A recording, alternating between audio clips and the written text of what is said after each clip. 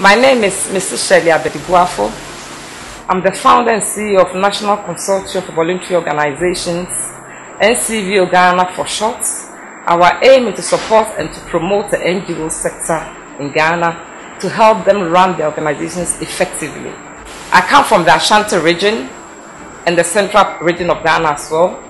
I went to primary school at Patasi Experimental Primary School in Kumasi, and then went to Yasantua Girls Secondary School, and from there I went to Mass Polytechnic to go and study secretarial course. After my course, I went to the United Kingdom. My husband is a pastor in the UK, so we moved to Barking and Dagenham. So when we moved there, I said to myself that this is a time for me to, start helping the community. So I called the council to find out what are the opportunities for me to help the young people in the area. Just around that time, they just set up a new organization called Barking and Dagenham Faith Forum, whereby they were bringing faith groups together to support them run their churches and their mosques effectively. So I went to their first meeting and they were looking for a secretary. And as secretary was my background, I decided to be their secretary. So I worked there voluntarily for 2 years, developed the organization from scratch. And then the council realized that the organization had really developed very well, so they decided to give us money to run it properly. So that time they employed me as the first project manager of the Barking and Dagenham Faith Forum. So I also worked there for 2 years. And alongside, I had also registered my own charity called Support for the Family Organization, whereby I was helping young people and the youth. And I also helping in various charities around where I live.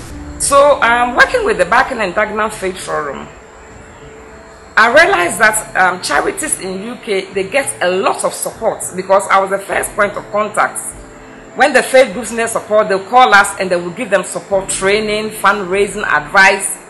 I realized that they gave them a lot of support. So I came to Ghana and I realized that the support for charities in Ghana is not there. So that's the reason why we set up National Consortium for Voluntary Organizations to support these charities.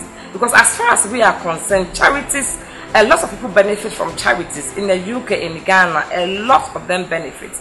So we registered our National Consortium for Voluntary Organizations about 5 years ago, and in 2 years we launched it in UK.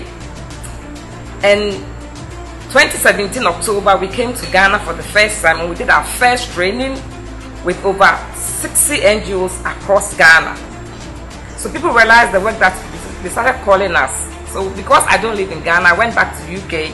So what happened is a lot of my friends, when anyone wants to set up a charity, they gave them my contacts. So just about last year, I came to Ghana. When I went back to London, a young girl contacted me and told me that she has a project in the northern part of Ghana, so she wants me to help her.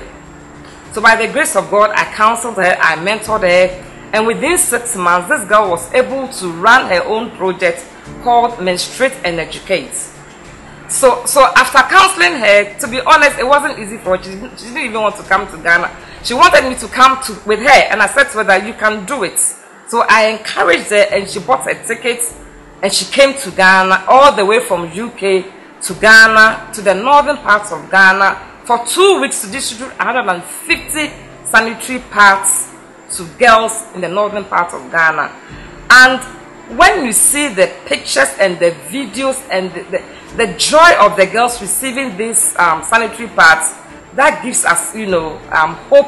That, helps us to keep doing what we are doing, because the impact was enormous. That's one of the reasons why I do what I do, and I'm so passionate about what I do, is the impact. The impact is enormous. Lives are being changed. Lives are being transformed. Our aim is to support the charity sector in Ghana. So in the next 5 years, we want to build a stronger non-profit sector in Ghana by training them, by counseling, by signposting.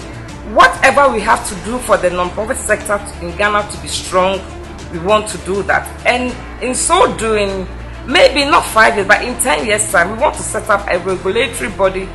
Obviously, we can't do it by ourselves, with the government to set up a regulatory body in Ghana. My message to the young people of our motherland.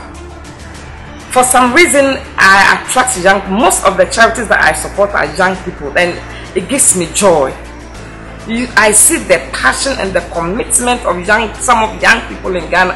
It just gives me joy. So my message to the young people in Ghana at the moment is, I believe everybody's got a talent from above. Use your talent to make a difference. Not just use your talent to get money, is good, but use your talent to make a difference.